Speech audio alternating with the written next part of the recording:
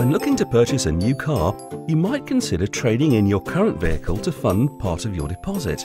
It's worth knowing what retailers are looking for and what is likely to increase or decrease their trade-in valuation. The following hints and tips could make a big difference.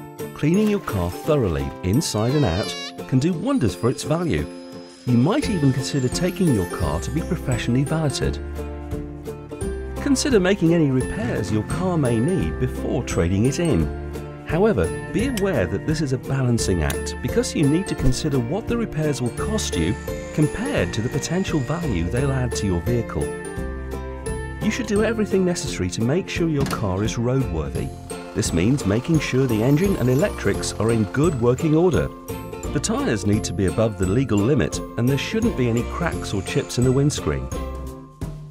Gather together all your car's paperwork, including the V5 registration certificate, often still called the logbook, and the most recent MOT test certificate. Hopefully you've kept a service record or receipts for work done on your car, or ideally both. A full service history can make a significant difference to your valuation. It proves your vehicle has been well maintained to the manufacturer's recommended standards. It may be worth doing some research on second-hand values to make sure you know what sort of valuation you can expect. But remember that the retailer is unlikely to offer you as much on a trade-in as you might receive selling privately. But a trade-in does save the hassle associated with advertising and selling your car yourself. Timing can also be important when selling a car. The younger your vehicle is, the more you're likely to sell it for. However, it's not just the age of your vehicle that can affect its value, but the time of year is also important.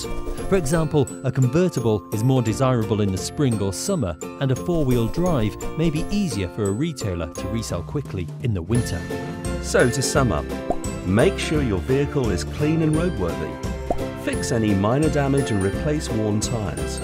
Have all the paperwork ready, especially the service history. And make sure you have a good idea of what you think the vehicle should be worth. It's that simple.